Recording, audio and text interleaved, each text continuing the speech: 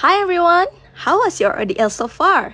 We hope you are taking care of yourself as much as possible these days, and we also want to be a part of that. Alright, today we will be watching the Club Day broadcast with the participation of 12 clubs of UiTM. We're doing this just so we get to see more of the clubs in UiTM Rembau while also getting a chance to see what they are about. Alright, let's start with Majlis Perwakilan Pelajar 2021-2022.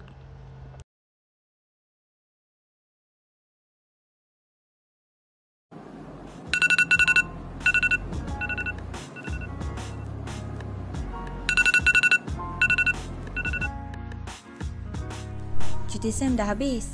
Hari ni 29 hari bulan, dah start first class. Macam biasalah, bangun pagi, terus mandi. Bangun pagi, gosok gigi.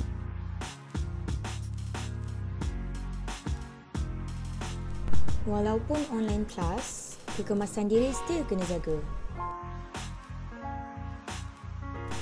Kali ni dah 3 kali ODL.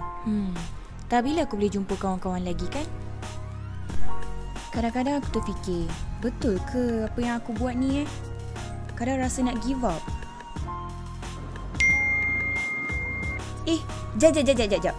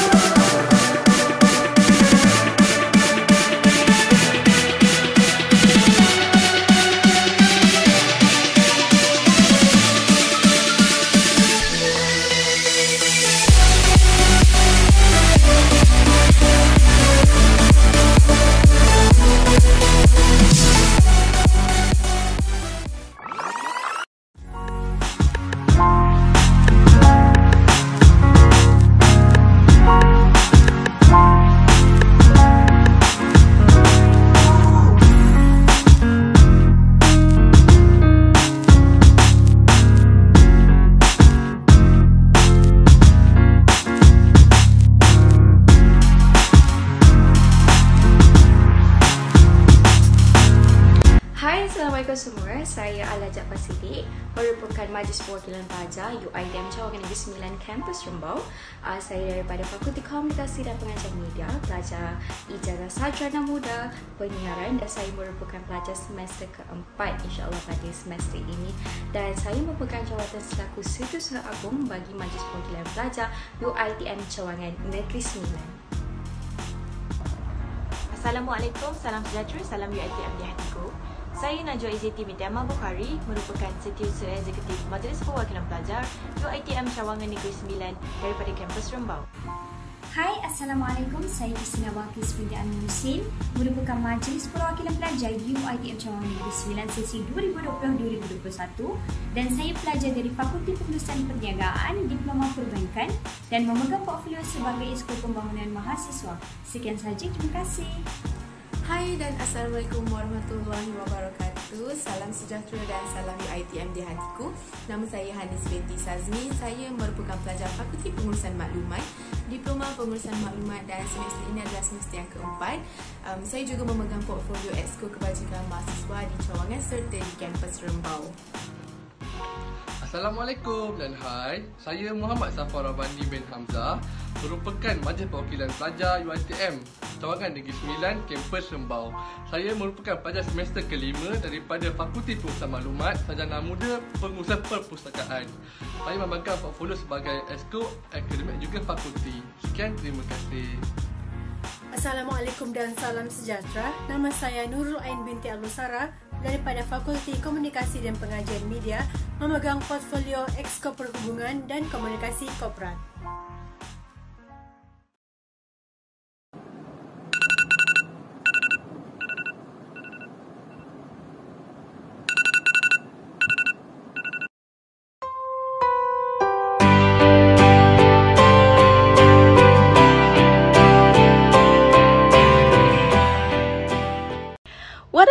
beautiful video from our leaders. Thank you so much for keeping us updated with the college important announcement, MPP.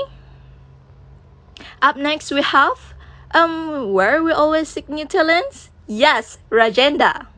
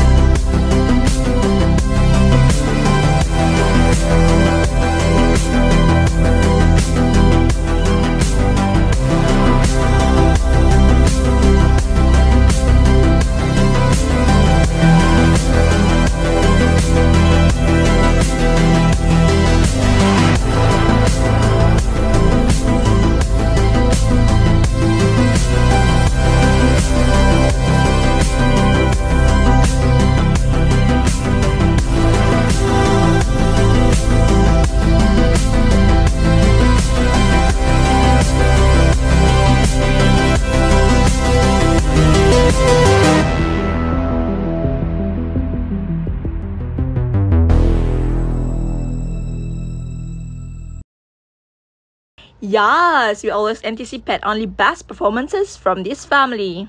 Let's continue with the language club. Hello, Dadwit. My name is Daniel Lenny and I am the current president of the official language club. We are a club started in 2019 with the objective of learning and sharing the languages spoken around the world. In the past, we have done various collaborative events with KIND to help the Rembau community in learning English and Chinese. With several projects involving the community, we have also assisted the APB in carrying out Language Week. Hai, nama saya Aida Iliana binti Al-Muhar dan saya merupakan Timbalan Presiden kepada Language Club. So far, here's our goals for 2021. Number 1, a continuation of our program with SK Bongit via the KIN program. Number 2, our focus of the language club to learn a language together. And the third one is growing our language base with interactions with NGOs and public figures. 你好, Vanakkam. My name is Nur Amira Sophia. The Language Club 现在会更加注重整体语文学习。我们还将立了新的语文部门，如韩语部门和日语部门。We will also be carrying on activities such as role-playing, public speaking, and many more to learn a language together, and have a platform where we can speak it regularly. Interested to join the newly formed Japanese and Korean language department? Or maybe you'd still like to join our English or Malay or even Mandarin department? Then don't hesitate. The Language Club is looking for new members right now, not only as regular members who will participate in activities and role-play sessions, debates, public speaking, but also in forming a new high committee. So, you're interested in joining the official Language Club, but you don't really think you have the ability to speak any other language other than Bahasa Melayu and English. Don't be afraid. It's the Language Club. We want to learn together. As long as you're passionate about learning a language, about sharing your knowledge, about helping others learn a language, then yes, we want you. Yes, role-playing. Want to pull off that emotional dialogue in Goblin or Descendants of the Sun? Go right ahead. The Language Club wants you to have fun while also learning. Right, so interested to join? Well, memberships is right over here, and if you want to be a higher committee, then it's right over here. So, I'll hope to see you in one of our sessions, and until then, my name is Daniel Delaney, and we are the Language Club of 2021. Hope to see you soon. There isn't a better way to understand their needs and cultural desires than to learn new language. Okay guys, up next, the cast.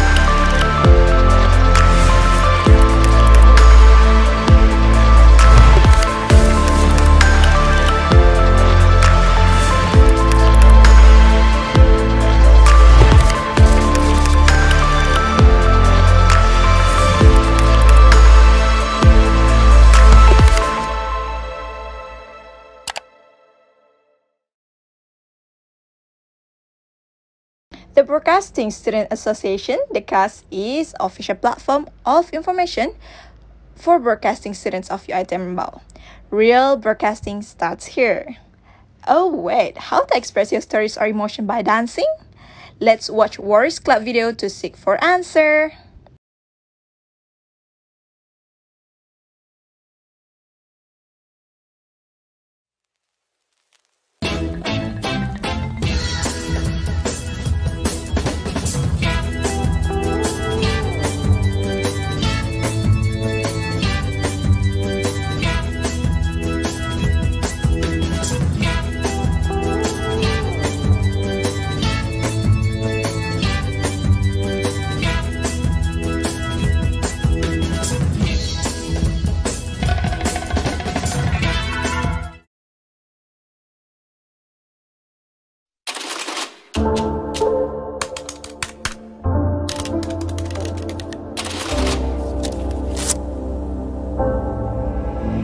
Count up your portion, count up your checks. Beating your fam while you're coming at my neck. When you gonna freeze with the cruel dramatics? I'm not inspired by your foolish practice. Body your bullshit, set up your fence. I'm just the chicken giving you the egg. Soon you're gonna see that your breath was wasted. Don't speak too soon on your doubts you're making a big deal out of a little thing.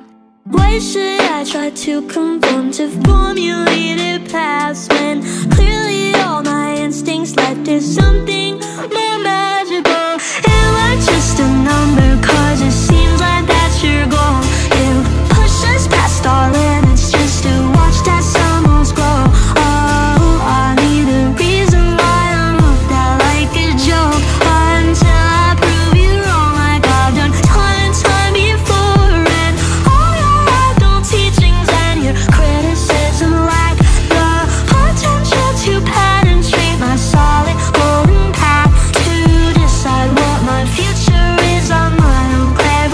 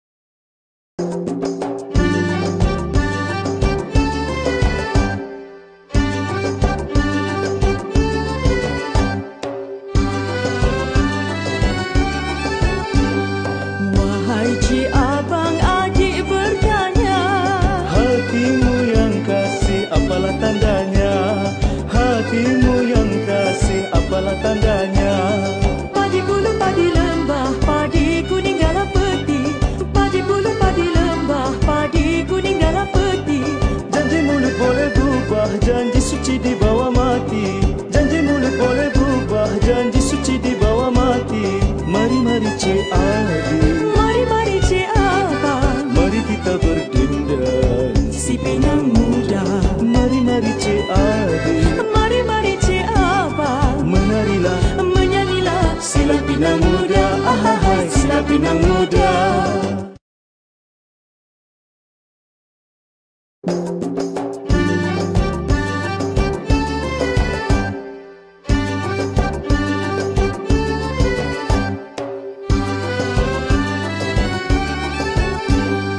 Wahai cik abang, adik bertanya, Hatimu yang kasih apalah tandanya, hatimu yang kasih apalah tandanya. padi bulu padi lembah, padi kuning galah peti. Padi bulu padi lembah, padi kuning galah peti. Janji mulut boleh berubah, janji suci di bawah mati. Janji mulut boleh berubah, janji suci di bawah mati. Mari cik adik, Mari cik abang, mari kita berdendang si Pinang Muda. Mari cik adik, Mari cik abang, menarilah, menyanyilah sila Pinang Muda, ahai sila Pinang Muda.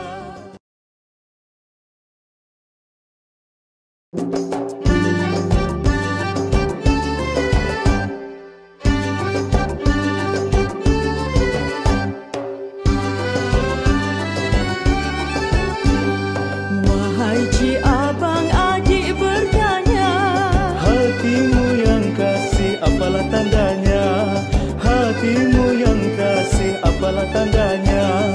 padi bulu padi lembah, padi kuning galah peti. Padi bulu padi lembah, padi kuning galah peti. Janji mulut boleh berubah, janji suci di bawah mati. Janji mulut boleh berubah, janji suci di bawah mati. Mari cik adik, Mari cik abang, mari kita berdendang si Pinang Muda. Mari cik adik, Mari cik abang, menarilah, menyanyilah sila Pinang Muda, ahai sila Pinang Muda.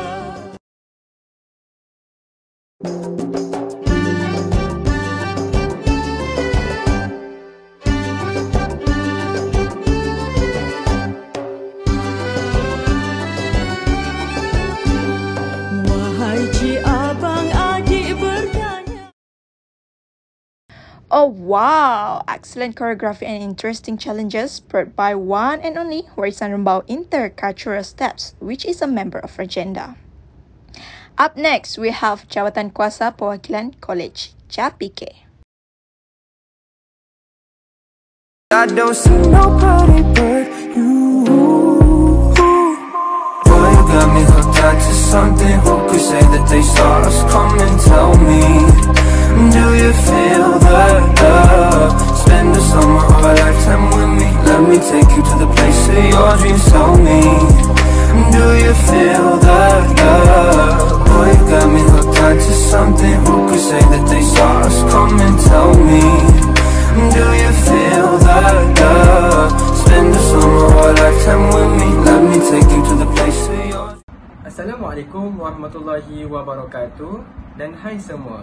Yang pertama sekali saya ingin memperkenalkan diri saya terlebih dahulu. Nama saya adalah Muhammad Irham bin Ibrahim. Saya adalah yang di-Pertua Jawatan Kuasa Perwakilan Kolej bagi sesi 2020 dan 2021.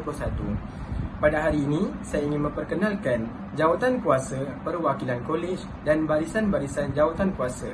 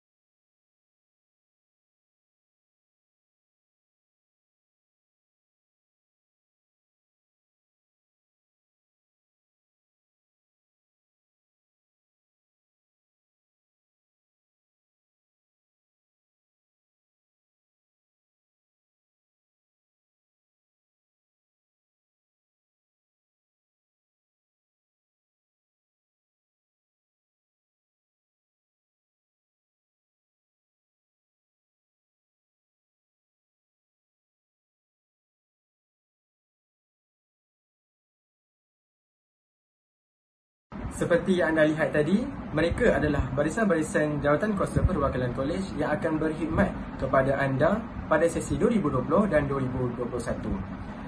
Seterusnya, saya ingin memberitahu skop kerja jawatan kuasa perwakilan kolej. Skop kerja jawatan kuasa perwakilan kolej adalah untuk menjaga kebajikan pelajar yang tinggal di dalam kolej, sama ada di Kolej Datuk Shah Bandar, Kolej Tok Puan 1 dan Kolej Tok Puan 2. Jika ada apa-apa permasalahan, anda boleh menghubungi kami, Jawatan Kuasa Perwakilan Kolej. Harapan saya adalah, saya harap semua jawatan kuasa dan persatuan dan sebagainya dapat memberi kerjasama dan sentiasa berkolaborasi untuk menaikkan lagi nama UiTM Kampus Rembau. Sekian, terima kasih.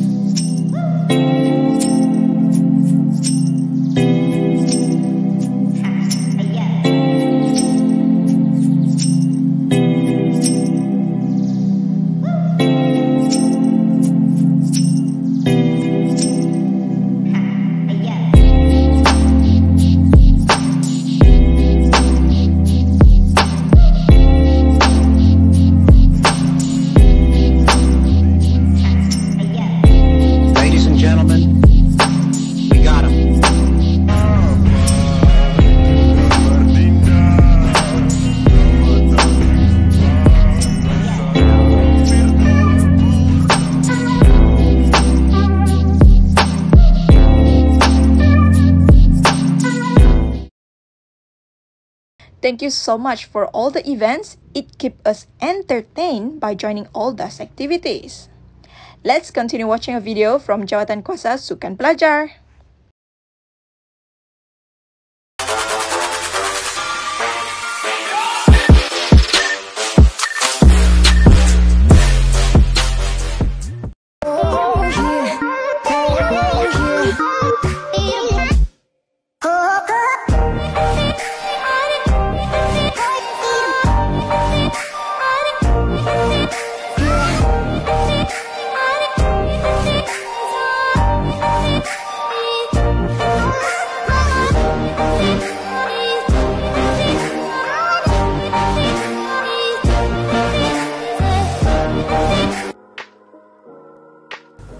Hai, Assalamualaikum. Saya ingin menceritakan sedikit sebanyak tentang Jawatan Kuasa Sukan Pelajar atau lebih dikenali sebagai JSP. JSP pada mulanya dikenali sebagai MSP, iaitu Majlis Sukan Pelajar. Namun pada tahun 2019, MSP telah diubah namanya kepada JSP. Hal ini bagi menyelaraskan nama di setiap kampus cawangan UiTM di seluruh Malaysia. Jawatan Kuasa Sukan Pelajar atau lebih dikenali sebagai JSP merupakan jawatan kuasa yang ditubuhkan oleh pihak UiTM bagi menggalakkan seluruh mahasiswa UiTM untuk menyertai bidang sukan yang diadakan di setiap kampus di seluruh Malaysia. Tugas sebagai ahli JSP adalah membantu mahasiswa untuk menjayakan atau memberi kemudahan kepada mereka untuk menggunakan peralatan sukan yang terdapat di unit sukan. JSP dipegang oleh unit sukan iaitu di bawah naungan Encik Azwan atau lebih dikenali sebagai Coach Wang yang sebelum ini dinaung oleh Encik Nur Zaharis bin Nur Zamri. JSP turut dibantu oleh pembantu penasihat yang bermula dari Coach Wang dan kini dibantu oleh Encik Ahmad Faiz. JSP ditubuhkan dengan beberapa ahli di bawahnya seperti ahli majlis tertinggi dan ahli esko dalam setiap biro. Bermula dari Presiden David dan seterusnya kepada Presiden Khairul Nisa, diikuti oleh Presiden Khairul Iman dan kini dipimpin oleh Hafiz bin Muslim. Hai, saya Hafiz.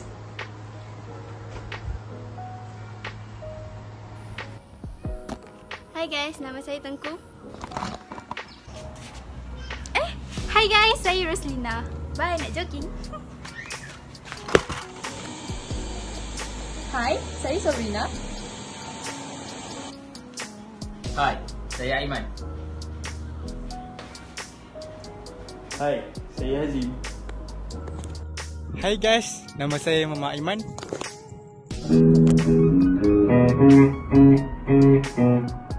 Hai, saya Abi.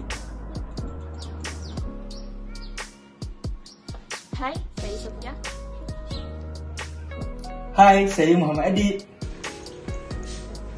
Hai, saya Adawiyah. Hai, saya Nenes. Hai, saya Ira. So, while staying at home, don't forget to keep your body fit and healthy. Up next, we have Club Debat and Orator. Memperkenalkan Kelab Debat dan Orator KDO. Merupakan satu-satunya kelab debat dan orator di UiTM Cawangan Negeri Sembilan Kampus Rembau. Punyai keahlian seramai 50 orang dan terbahagi kepada 2 division, Division Bahasa Melayu dan English Division. Division Bahasa Melayu terdiri daripada debat, syair, pidato, pantun, sajak, syarahan dan pengacara majlis. Manakala English Division terdiri daripada debat dan public speaking.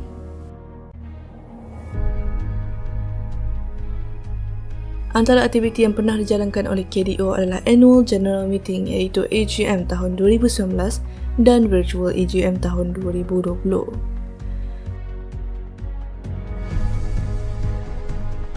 Pencapaian dan kejayaan KDO. Pada tahun 2018, Johan bagi debat Sang Pendeta Zakbar UPM. Pada tahun 2019, Naib Johan debat Sang Pendeta Zakbar UPM. Juga debat terbuka ilmu khas IPG dan debat Piala Duli Yang Maha Mulia Sultan Zainal Abidin. Pada tahun 2020, pertandingan debat Piala Duli Yang Maha Mulia Sultan Zainal Abidin dan juga kejohanan debat Darul Takzim. Majlis tertinggi Kelab Debat dan Orator.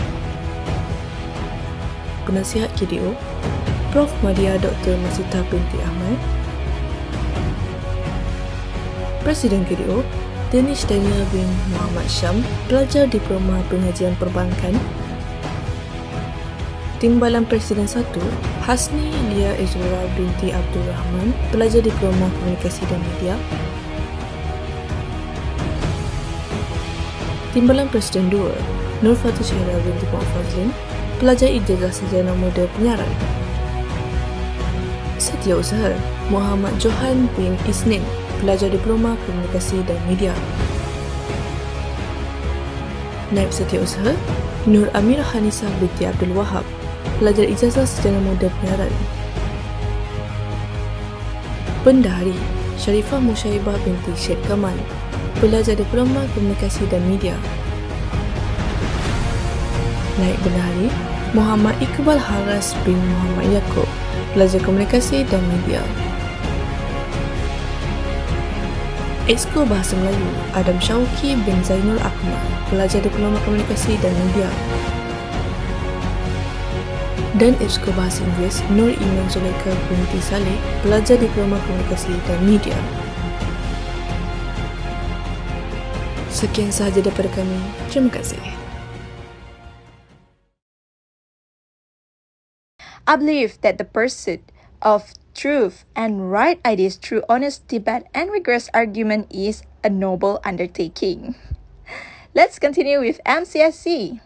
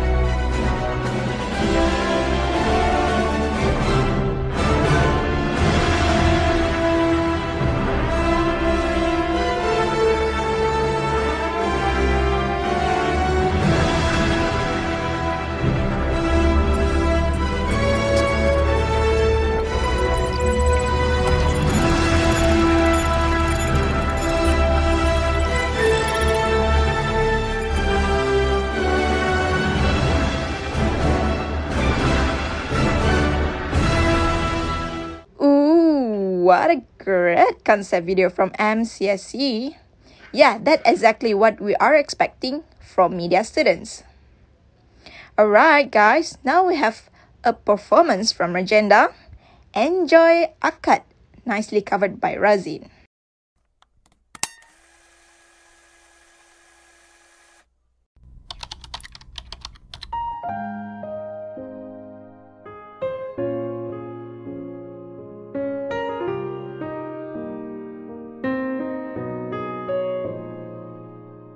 Betapa bahagianya hatiku saat ku duduk berdua denganmu, berjalan bersamamu. Menarilah denganku. Namun bila hari ini adalah yang terakhir, namun ku tetap bahagia. Selalu ku syukuri, begitulah adanya. Namun bila kau ingin sendiri, cepat-cepatlah sampaikan kepadaku agar ku tak berharap dan membuat kau bersedih. Bila nanti saatnya telah tiba, ku ingin kau menjadi istriku, berjalan bersamamu dalam terik dan hujan, berlarian ke sana kemari dan tertawa. Namun bila saat berpisah telah tiba, izinkan ku menjaga dirimu, berdua menikmati pelukan di ujung waktu. Sudilah kau temani diriku.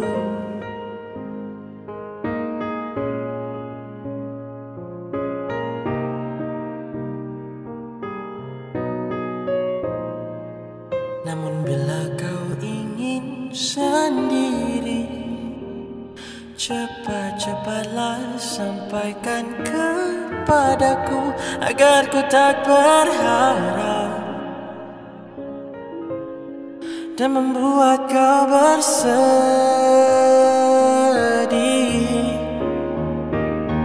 Bila nanti saatnya telah tiba, ku ingin kau menjadi istriku, berjalan bersamamu dalam terik dan hujan, berlarian ke sana kemari dan tertawa. Namun bila saat berpisah telah tiba, izinkan ku menjaga dirimu, berdua menikmati pelukan di ujung waktu.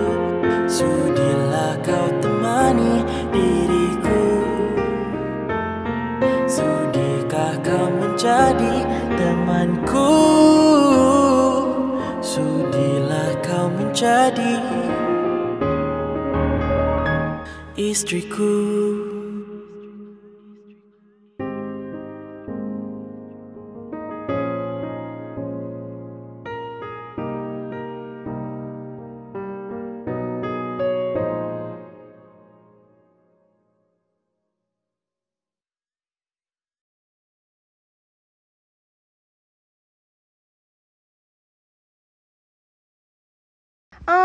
What a lovely voice, Razin, and thank you for the performance.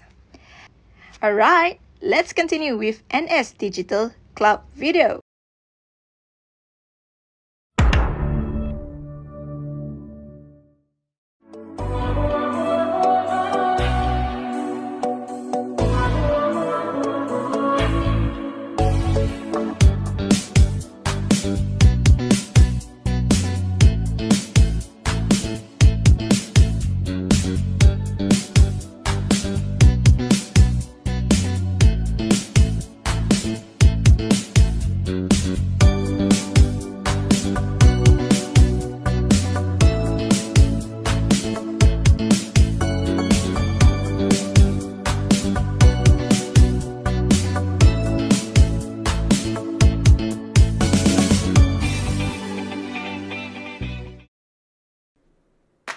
Contrary to popular belief, NS Digital does not mean Negeri Sembilan Digital.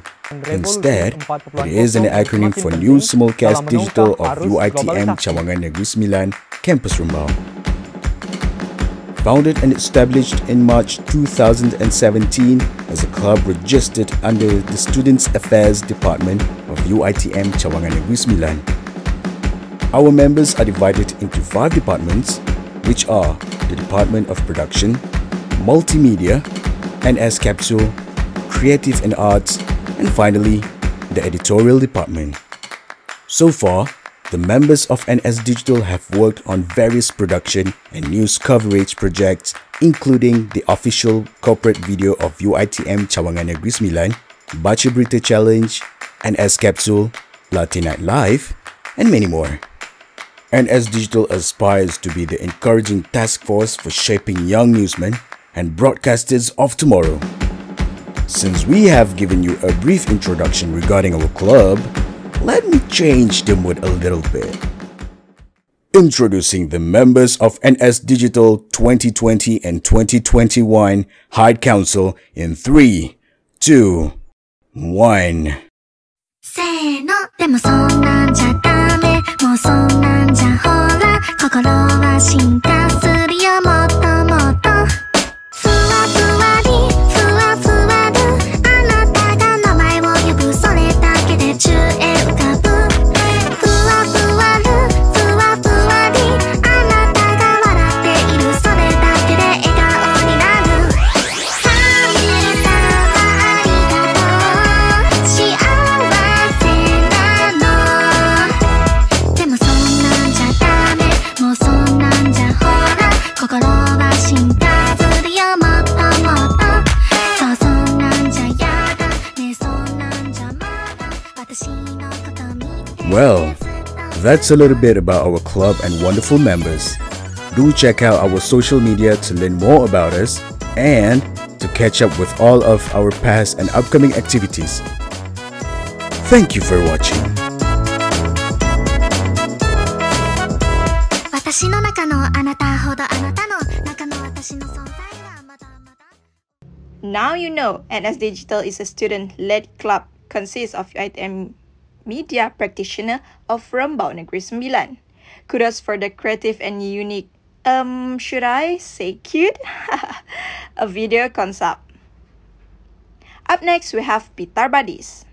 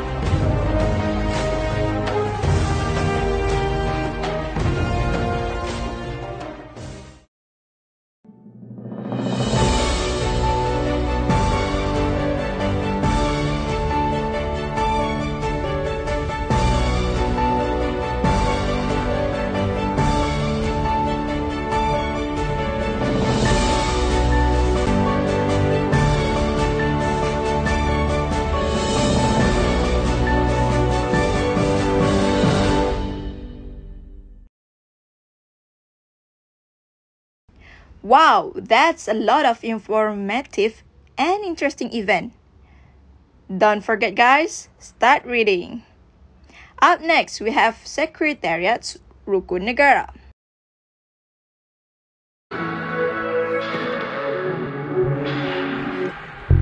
Nama saya Ahmad Akif bin Muhammad Kamal Zaman selaku Presiden Sekretariat Rukun Negara Cawangan Negeri Sembilan.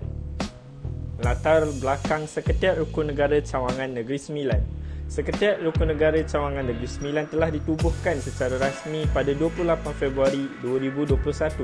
Penasihat bagi SRN Cawangan Negeri Sembilan adalah Puan Nurul Nisha binti Muhammad Shah yang merupakan seorang pensyarah di Universiti Teknologi Mara Cawangan Negeri Sembilan, kampus Rembau. SRN Cawangan Negeri Sembilan mempunyai seramai 13 orang ahli, 5 orang ketua bagi setiap barisan exco dan 4 orang yang membarisi Majlis Tertinggi SRN Cawangan Negeri Sembilan. Baiklah, di sini saya akan kongsikan visi Sekretariat Rukun Negara Negeri Sembilan adalah menjadi tonggak dan pembangkit kepada pengukuhan semangat perpaduan dan integrasi nasional di kalangan mahasiswa, juga berlandaskan kepada perlembagaan persekutuan dan rukun negara. Manakala Sekretariat Rukun Negara Negeri Sembilan juga ingin melahirkan warga mahasiswa yang sentiasa mendukung dan mempertahankan rukun negara sebagai landasan hidup yang menyatukan seluruh rakyat ke arah mencapai negara Malaysia yang harmoni. Itulah yang dimaksudkan dengan misi dan visi penubuhan Sekretariat Rukun Negara Negeri Sembilan. Hai, Assalamualaikum. Nama saya Puteri Nur Syarah Syahira binti Hamidun dan saya merupakan setiausaha bagi Sekretariat Rukun Negara Cawangan Negeri Sembilan. Terdapat seramai 4 orang yang membarisi barisan majlis tertinggi yang terdiri daripada Presiden, Timbalan Presiden, Setiausaha dan Bendahari. Berikut adalah senarai rama bagi mereka yang membarisi barisan majlis tertinggi. Bagi pembahagian tugasan barisan majlis tertinggi, Presiden bertanggungjawab dalam mengetuai unit organisasi dan memastikan kesemua ahli menjalankan tugas. Timbalan Presiden membantu Presiden dan ahli lain untuk mengupas idea maupun aktiviti yang bakal dijalankan. Setiausaha menguruskan hal surat menyurat, manakala Bendahari menjaga urusan keuangan persatuan. Nama saya Ahmad Syahbullah bin Muhammad Yaakob dan saya akan terangkan mengenai ketua-ketua exco dan juga pembahagian tugas exco. Ketua exco dibahagikan kepada 5. Ketua exco Publicity dan Korporat, Ketua exco Multimedia, Ketua exco Dokumentasi dan Laporan, Ketua exco Aktiviti dan juga Ketua exco Tugas-tugas Khas. Bagi pembahagian tugasan barisan exco, bagi exco Publicity dan Korporat adalah melakukan kerja penghebahan atau juga menjadi penghubung di antara SRN dan juga orang luar. Exco Multimedia adalah tugasannya menyediakan bahan-bahan yang boleh dibuat naik di dalam sosial media rasmi SRN Negeri Sembilan dan juga bertanggungjawab dalam mengendalikan Instagram rasmi SRN Negeri Sembilan. Bagi exco Dokumentasi dan Laporan adalah bekerja rapat dengan setiausaha dalam menguruskan dokumentasi dan laporan berkaitan dengan seluruh aktiviti yang dijalankan oleh SRN Negeri Sembilan. Bagi exco Aktiviti adalah bertanggungjawab dalam menguruskan segala hal aktiviti yang terdapat di dalam pelaksanaan SRN itu sendiri dan memastikan aktiviti tersebut berjalan dengan lancar. Dan akhir sekali adalah exco Tugas-tugas Khas di mana menjadi sistem sokongan bagi semua barisan exco dalam melaksanakan tugas masing-masing. Jumlah keahlian SRN Negeri Sembilan adalah sebanyak 13 orang di mana terdirinya daripada 4 orang lelaki dan juga 9 orang perempuan. Semua pelajar ini adalah terdiri daripada pelajar-pelajar yang menuntut di UiTM Kampus Rembau semester kedua, semester ketiga dan semester keempat. Pengurusan sosial media bagi SRN Negeri Sembilan.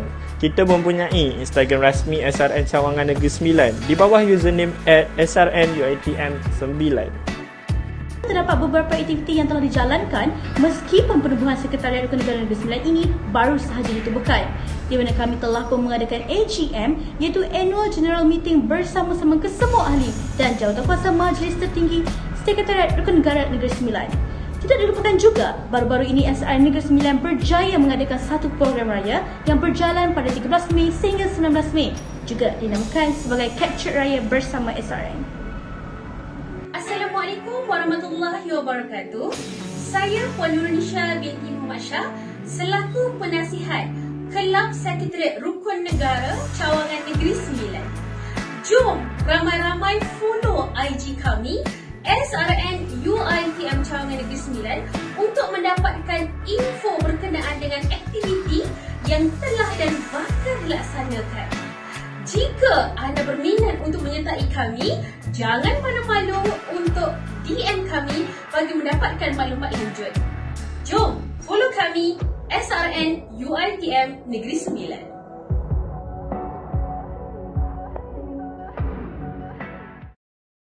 There was a very detailed video to explain the club. Say hi to SRN. Let's move on to the last video, guys, from Ikatan Persatuan Mahasiswa Muslim, IPMM. Aku pernah mendengar bahawa kita memulakan kehidupan dengan urutan yang salah. Doa, usaha, tawakal. Walhal yang pertama adalah tawakal. Aku berserah diri pada hari ini kerana aku tahu Engkau sebaik-baik perancang. Kita tak pernah tahu kejutan apa yang bakal mendatang bila kita cuba sesuatu yang baru. Benda baru apa aku nak cuba kali ni?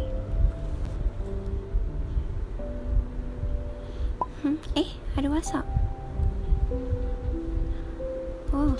Oh, in interview, percarian exco baru IPMM. Macam menarik je. Kelab ini bukan untuk orang baik, tapi untuk orang yang ingin jadi baik. Boleh call ni.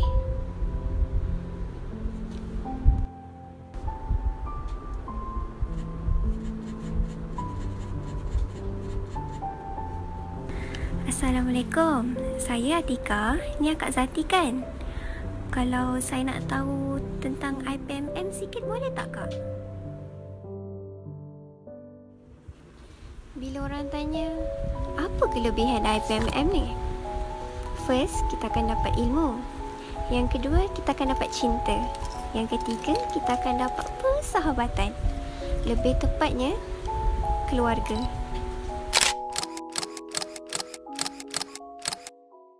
أضفيت على الحسن العبقى فالورد تضوع واعتنقا حسن يا رب لنا الخلقا طهره فلا يحوي نزقا أضفيت على الحسن العبقى فالورد تضوع واعتنقا حسن يا رب لنا الخلقا طهره فلا يحوي نزقا واجعله يقلد في صبر للهادي في حسن خلقا حسن يا رب لنا الخلقا فالعبد